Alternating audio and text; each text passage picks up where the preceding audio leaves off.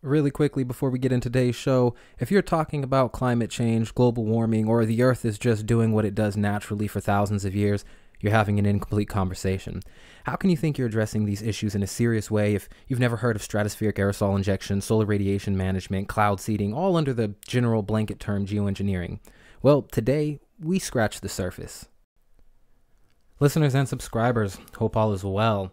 I got to tell you, I can't go anywhere without hearing people talking about this polar vortex, hearing people talk about the chilling temperatures we've been having across the nation. I mean, this stuff is making big news. I just type in polar or Arctic vortex and look at what comes up. Okay, but the one thing I don't hear people talking about, I do hear people talking about climate change and global warming, but the one thing I don't hear people talking about are chemtrails, or geoengineering, weather modification, weather manipulation. These are real things that are going on. Look at this. Here, this is a video I put together about chemtrails, a geoengineering initiative. And here, right below my video, YouTube put this contrail.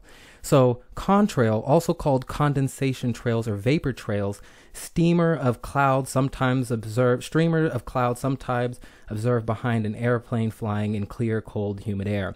It forms upon condensation of water vapor produced. This is not what I'm talking about when I mean chemtrails. What I'm talking about when I mean chemtrails is weather modification, geoengineering, and weather manipulation. Look at this. This is called Weather Modification Incorporated, because people think weather modification doesn't happen.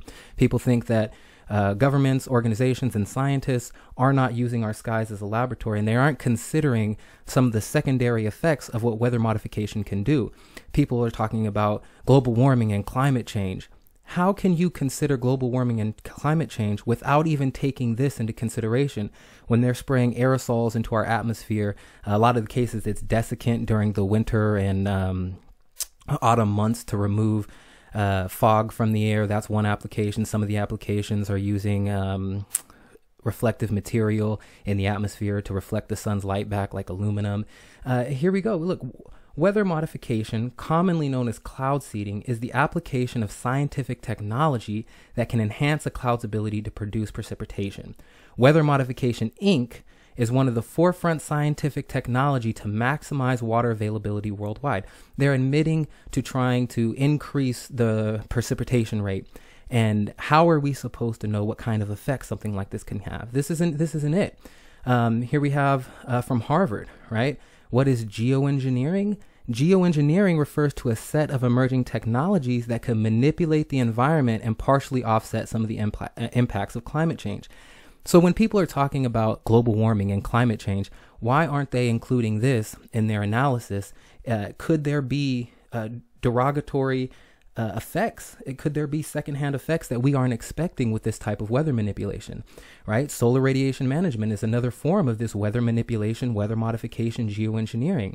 They're using the skies as a laboratory, literally. Solar radiation management projects are a type of climate engineering which seek to reflect sunlight and thus reduce global warming. I'm not making this stuff up. Okay, we have government organizations, scientists, all different types of people and businesses getting involved in this new emerging technology, they say, even though the technology has been around since the 70s. We'll get into that later. But if you're out there blaming these extreme temperatures on climate change, but you aren't taking into consideration some of these programs, I don't know how you can do that. Here we have stratospheric aerosol injection, the ability of stratospheric sulfate aerosols to create a global dimming effect. Has made them a possible candidate to use in solar radiation management, climate engineering projects.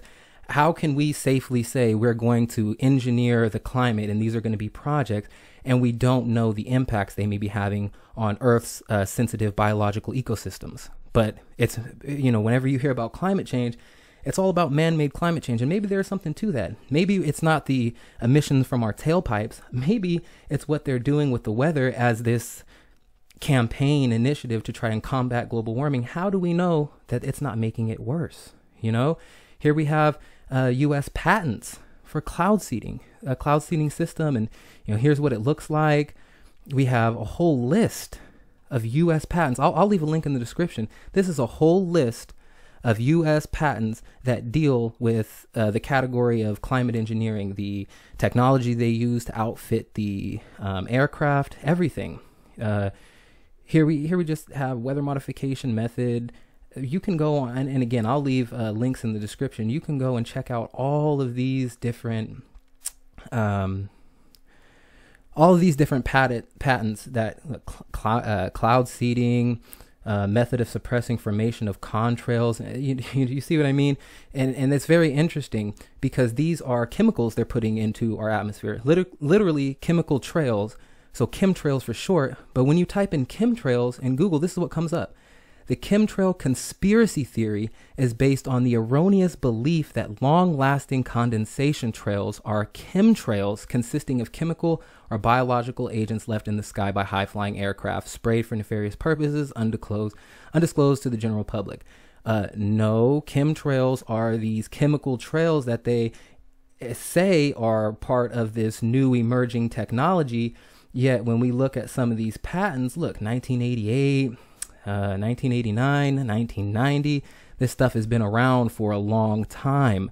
So if you were blaming this Arctic vortex and the California fires and all this weird stuff going on around the world simply because of climate change, you're more short-sighted than you realize. Okay, we have geoengineering, we have weather modification, weather manipulation, and they're admitting they're doing this. How do we not know that these aren't helping or increasing some of the side effects of what we call global warming and climate change?